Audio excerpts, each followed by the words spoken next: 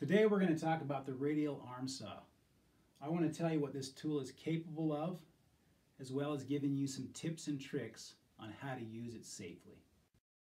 The radial arm saw was invented in the 1920s, and at that time it was called the Wonder Worker because of the variety of cuts that it can perform, and also because it can do many other non-cutting operations.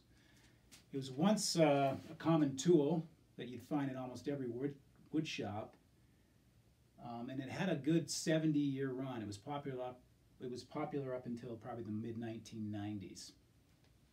Today it's generally fallen out of favor and it's been replaced by several other tools. And you won't find any of the common tool brands carrying a radial arm saw in their lineups anymore. Today, if you'd like to buy one of these new, you have to look at the specialty tools or the industrial tools, and any of the new ones worth owning start out at about $4,500.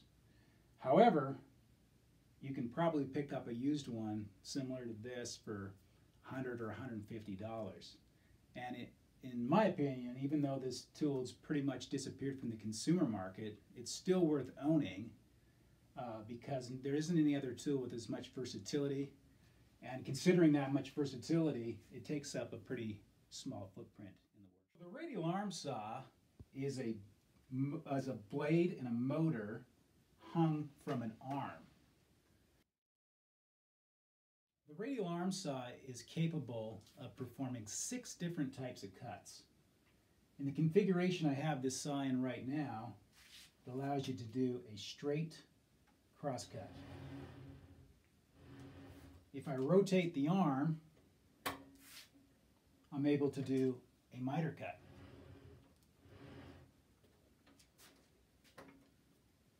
If I rotate the blade, I can do a bevel cut. And if I rotate the arm and the blade, I'm able to do a compound cut. So in addition to those 4 cross cuts, this saw is also capable of doing rip cuts. You can rotate the motor and blade to the in-rip position and feed your wood in this way for a rip cut, or you can rotate it to the out-rip position and feed your wood in this way. And in both ripping positions, the saw blade can be rotated to allow the user to perform beveled rip cuts. So in addition to the 6 types of cuts this saw can perform, it can also perform additional operations. 2 of those operations are dadoing and molding. Here you see a vintage 1982 7-inch adjustable dado blade, a molding guard, and a molding set. Notice on the right side of the motor there's a little red cap. That cap is a cover on an accessory power shaft, which allows this tool to perform routing, carving, sanding, and drilling operations. Also, there's attachments for this saw that allow it to do buffing and polishing.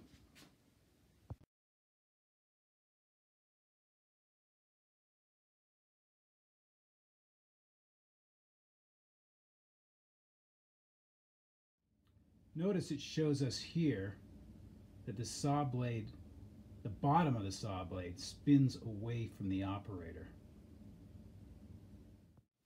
I've brought out my handheld circular saw, which I prefer to call a skill saw, so that we can compare the blade rotation on this to the radial arm saw. We learned a minute ago that the blade rotates on the radial arm saw in this direction. If we look at the skill saw, it rotates in the exact same direction. Now here's what's interesting. When we saw with a skill saw, we always push it away from us with the blade turning this way. When we saw with a radial arm saw in the cross-cut position like we have it here, we pull the saw towards us with the blade spinning this way. Could you imagine ever taking your skill saw and pulling it towards you with the blade spinning this way? you'd never do that. There's a reason, though, why you do cross cuts with the blade spinning this way and you pull the saw towards you. The main reason is, as you saw your piece, the direction of thrust on the workpiece is into the table and into the fence. And as an added bonus, most of the sawdust, chips, and waste are directed away from you. There's a safety concern with doing pull-through cuts. And that concern is that the blade has a tendency to naturally, spinning this way, run towards the user. Let me demonstrate. Here I've got the blade just barely touching the table. If I reach in here and spin it in the same rotation that it spins when the motor's on, you'll see that as it grabs, it runs towards the user. This saw spins at 3,450 revolutions per minute. And if you're doing a pull-through cut and it tries to climb up on the wood, or it grabs into the wood or the table that you're cutting, you got to be ready for it to run back towards you, to be propelled towards you. Likewise, if you let go of this handle while the saw is turned on, it can propel itself out. As such, you never want to have your hands anywhere near the direction this blade travels, the path this blade travels. When the saw is turned on, in any of the crosscut positions, one hand should be on the handle, the other should be holding down the workpiece. Or if the workpiece is clamped, the hand should be on the side of the table or in a safety zone. Your free hand that's not holding the handle should always be at least 6 inches from the blade. And you should never cross your arms as you pull the saw through. Also, keep your work area clean, both the tabletop and the floor, especially because you do not want to fall into the saw if you trip. This saw blade is set to cut 1/32 of an inch into the front table. But when it's behind the fence, it has at least 3/4 of an inch of clearance. And this is exactly what we want, because we don't want anything back there for that saw to grab onto. If there was something for it to grab onto back there, or if it was sitting right on the table and we turned the saw on, it could self-propel. This height difference between the rear table and the front table is a result of the front table having a table protector attached to it. The table protector is so that when you cut, you're not cutting into your regular table, but you're just cutting into a protector which can be taken off and replaced once it gets too scarred up. But it also creates that safety zone where this back table is lower than the front table, not giving the saw anything to grab onto when it's parked back here in the safety zone. Our attention now to ripping wood on the radial arm saw and discover what could go wrong there and how to do it safely. First of all, this saw has 2 rip positions. It has, if you rotate it to the right, that is called the out rip position, and you feed your work in this way. If you rotate it to the left, that is called the in rip position. Let me show you also here on the saw itself, it's labeled. It says blade in rip. And it has a scale on here of how far your saw is away from the fence. Let's talk about blade rotation. If we look on here, we see that the blade's rotating this way. We've talked about that already. Now when we were cutting miter cuts, we were actually feeding, the saw was actually being pulled this way into it. And it's just the opposite when you do ripping. The blade's spinning this way, but you're going to be feeding the wood in this way. Let's compare that to the skill saw. The skill saw, same direction, this way.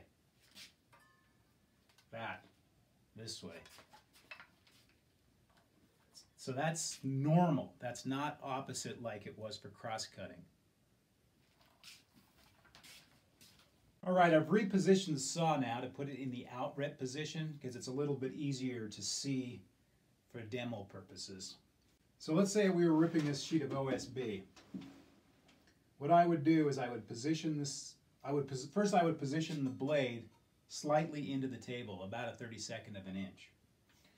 Then, and you do that with this crank handle down here. Then I would loosen up this clamp screw, this guard screw, excuse me, and take the nose of the guard right here and lower it down so it's just about 1/8 of an inch or so above the piece that I'm cutting. Then I'll tighten this up to secure that guard in place.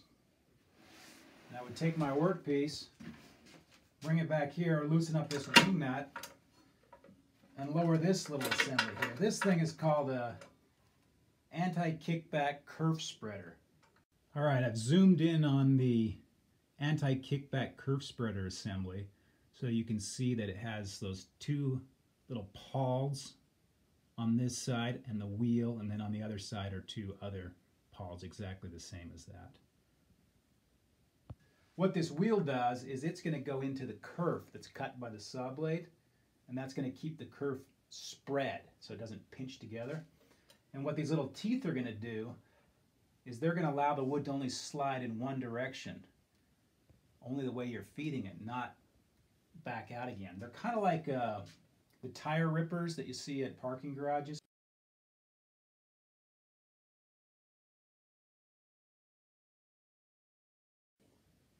All right, I've put the saw back into the in-rip position so you can see something a little more clearly. Remember when we set the saw up for rip cutting, we first adjusted this nose of this guard so it was about 1/8 of an inch above this piece of wood. And the reason you want to do that is, like I said before, the blade is spinning up from the table. So when this wood starts in here, it's going to want to lift up like that because the blade's going to be kicking it up. And that's what that's for. It stops that from being kicked up. Of course, you're going to be feeding it through and holding it down anyways, but if it does catch, you've got a guard there to keep it from lifting up. The other purpose of this guard, and especially this nose, is to prevent you from putting your hand into the blade. I mean, your hand's going to be over here, or if you're cutting something narrow, you're going to be using a push stick or a push board. But that's a protector to help guard from that. Okay, now I'm going to talk to you about the hazards involved with ripping a piece of wood. It's something called kickback, and I've written down what I want to say so I get it right. Kickback is when the saw, under its own accord, ejects the stock from the table.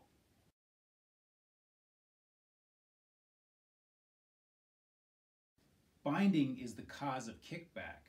Either the workpiece binds between the fence and the blade, or the blade is bound by a pinching kerf. Both cause the blade to grab the work and propel it suddenly, furiously, and without warning back toward the operator at a very high rate of speed. Saw blades spin at over 100 miles per hour, and as such they can eject the piece with enough force to drive it through a plaster wall. You wouldn't want to be hit by that missile. Now I've set the saw up again so you can see this blade cover, and it shows me the blade's rotating this way. That's the same thing as this little car. Tires are rotating this way. Let's pretend that this wheel on this car is the blade on this saw, and this little piece of paper is the piece of wood that's being fed into the saw to be cut.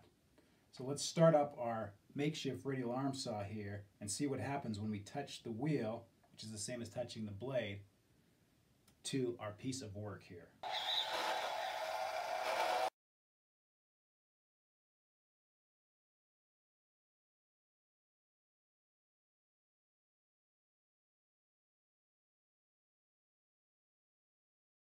If we look at a saw blade, you'll notice that the teeth on this, hard to see I'm sure, the teeth are a little bit wider than the body of the blade itself. And that allows this blade to spin freely when it goes through and cuts the wood and not eject it.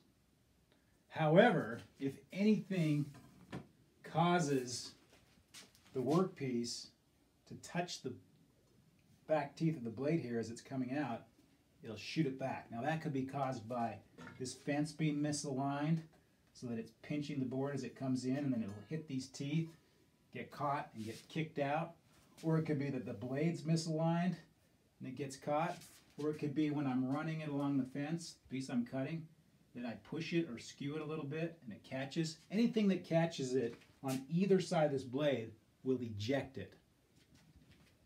Another thing that will cause the saw to kick wood back is when the kerf, this slit in the board that you've just cut, pinches.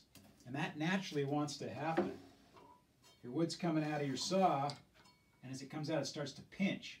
And that'll allow the blade to grab it and eject it. And that's what that little kerf spreader is for right here, this wheel, to keep that kerf open. And that's why it's important to always use that. Okay. Also, make sure that when whatever piece of wood that you're ripping has a completely flat, straight edge that will ride against this completely flat, straight fence. If you have a little cut or something like that, like I have on this one, that'll allow the wood to move away from the fence, allow the blade to grab it, and it'll be kicked back. And also, you don't want your wood to wobble. You want to have a nice flat bottom too when you're sliding the wood through.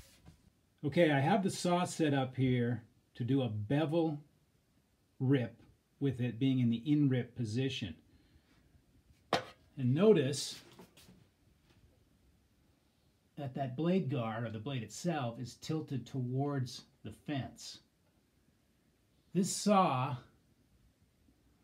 only rotates in that direction. You can't rotate it the other way to make bevel cuts.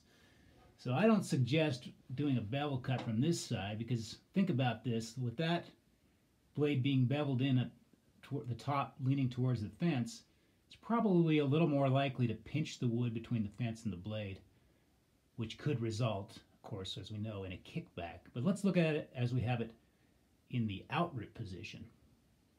Now I've changed this configuration around so that this saw is now in the outrip position. Of course, I've left the blade beveled, and I'm standing over on this side because I'm trying to remind you that when you have it in the outrip, you got to feed this way against the direction the blade's spinning.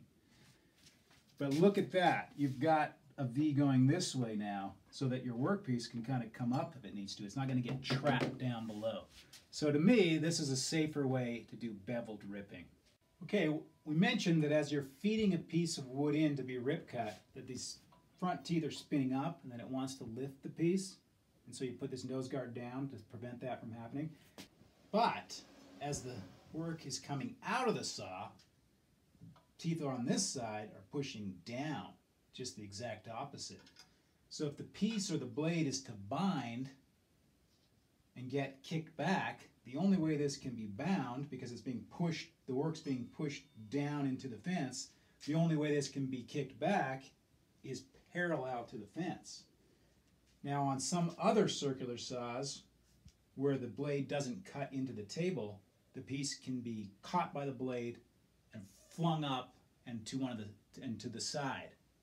Arm saw, since you know that when kickback happens, it always happens parallel to the fence, when you're cutting, why not position yourself on the non-fence side of the blade like I'm standing here? That way, if the discharge happens for some unseen reason, you're not going to be in line with the missile coming out.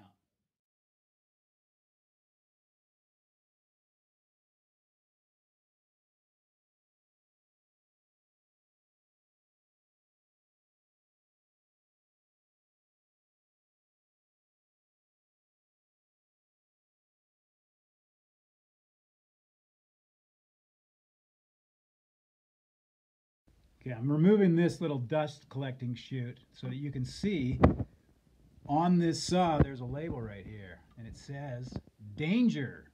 To avoid injury, do not feed material into cutting tool from this end." All right, now remember, we have this tool in the out rip position, okay? So we've set this up right now to feed our work in from this side. If we do a wrong way feed, which is from this side, kind of like you do when you're cross-cutting, and this is what confuses people. they cross-cut this way, so they take a guess, without learning this tool, they take a guess on which way they're going to do a rip cut, and of course they're going to cut it from the same side the handle's on. Manufacturer knew that, and they put a label on there warning you against that. Let's think about what happens when when you feed it in this way. The blade's spinning this way, so you're pushing your work in the same direction that the blade's spinning. So what's the blade going to do? It's going to grab onto the wood, it's going to pull it this way, it's going to eject it, and it's going to be parallel to the fence. Your hand's going to be on here. It's going to happen suddenly and violently, and it's going to pull your hand right in there. There's no guards on this side. You won't have your anti-kickback pawl set up on this side. The nose of the guard that holds the piece down is over on that side, and that protects your hand from going in. So a wrong way feed, extremely dangerous. Never do it. It happens, and I think that's one of the main reasons people say, I would never rip on a radial arm saw. It's because they don't know what they're doing. They haven't taken the time to learn the tool. They took a guess. They ripped on the wrong side. The piece went in, it shot out like a missile. It scared them to death, and they never want to do it again. All right, I want to talk to you a little bit about table configuration. You can rearrange the parts of this table to give you different lengths and widths of cuts. What you've got here is you've got a front table, then you've got a fence, then you've got a spacer, and then you've got a rear table. The front table is attached to the base of the saw down here with some bolts. If I didn't have this table protector on here, you could see the attachment points. The rear table and the fence and the spacer are all just squished up against the front table with a couple of clamps, one on each side. I've got that one loose now. So, in this configuration, which I call the standard configuration, you can do a 13-inch crosscut, straight crosscut. Those lengths are going to change when you put this in the miter position because you're rotating around the radius of a circle. So you'll be able to cut narrower boards, although your cut itself might be a little bit longer. So this is also the best and safest setup for cross-cutting because the whole blade assembly is behind the fence. However, we can change this around and we can gain a couple of inches on our cross-cut if, let me loosen this up, we move the fence behind the spacer. All right, I have the fence set up behind the spacer. And as I mentioned, that gives us an extra 2 inches of cross-cutting width. Now, this is not the best configuration because, first of all, you can see here, the blade protrudes from the front of the fence. And that's bad for 2 reasons. First of all, it's an obvious safety risk, although you'd never have your hands close to that. But the second thing is, it doesn't allow you to cut thick stock because you have to have your piece of wood flush up against the fence before you cross-cut it. And if that blade's sticking out, you can't cut anything thicker than this ruler.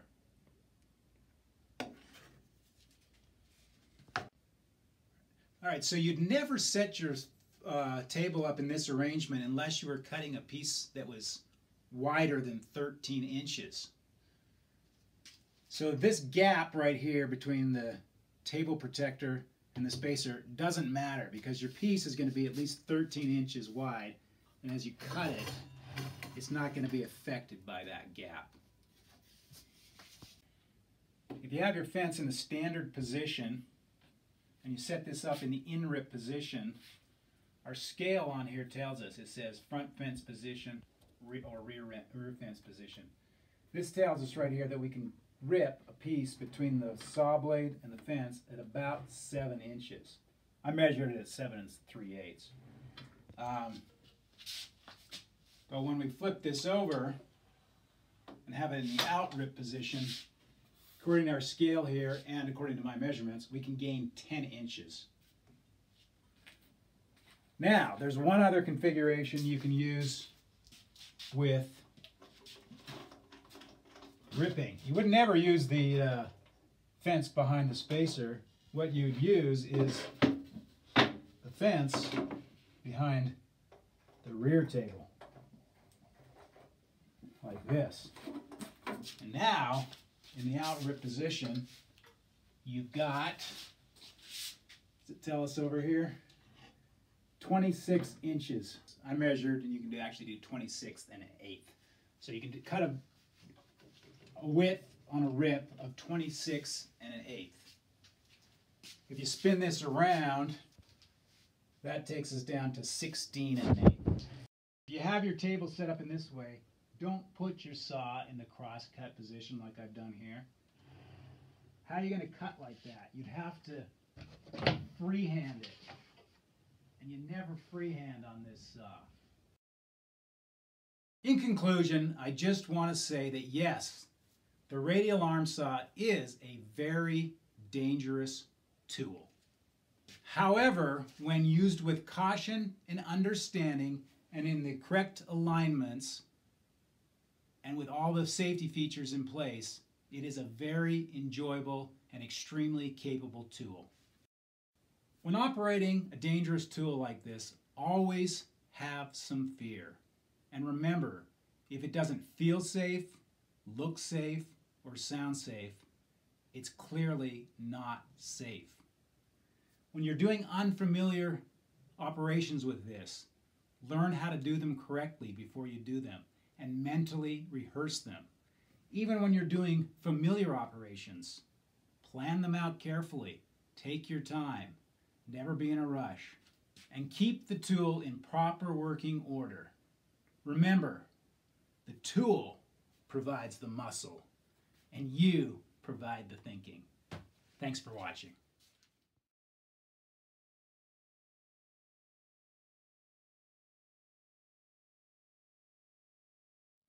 The saw that you've seen featured in this video is a 1982 Craftsman 10-inch radial arm saw from Sears. When I bought it, it was 35 years old, but had never been taken out of the box.